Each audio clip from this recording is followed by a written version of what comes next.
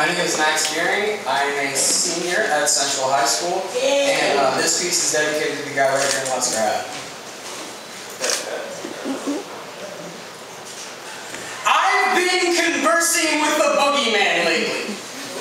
He says that this is just the way God chose to make me. Stir up responsibility with a dash of premature wishes. Now they got me in Hell's Kitchen up late doing dishes. Still on the fence about most things. Picking dreams is a choose your own adventure. By the time I find what's needed, I'll still be the middleman. Here in the center, too proud to admit mistake and surrender, but that's not me. Most days I find it hard to sleep or even feel the need to eat. When I'm hit with the sting of letting go what I don't need, I pester on what I can't control but need to keep. This body, literally living off what's left. These appendages buckle under little to no stress. This pounding heart bound to implode within my own chest and this mind of mine. It can't afford the tools to clean up the rest of this mess.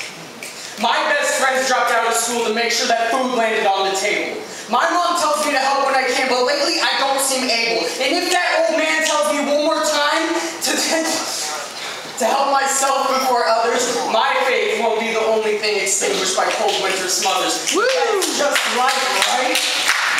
When I'm trying to find order in a world I can't command, I find myself making lists of all the things that make up man. And in these lists I put down points that add baggage to my back and put them evenly so they fit even to stack.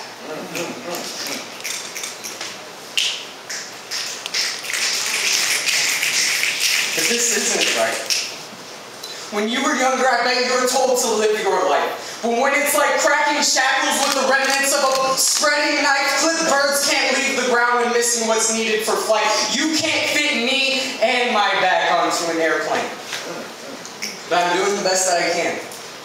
And if this doesn't add up to what you define as man, take all the flight plans and diagrams, self-serving solutions to put the power back into your hand, but your fists, they can only grovel as much as your attention span can. Woo! They say that you need to put your oxygen mask on before helping someone with theirs. You said that you need to put your oxygen mask on first. But I can't do this when the only time I can breathe is when my lungs are bound to burst, when the oxygen's degenerated, depleted, dispersed, with these shifty hands cursed to shift and quake. Like I said, I can only give as much as you're willing to take, and that's not saying much. Yeah. As you still sit there, we're not saying much, but we still sit. They say I need to quit.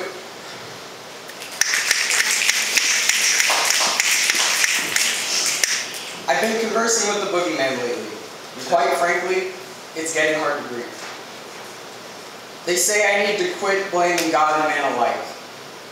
You said I need to quit blaming myself first.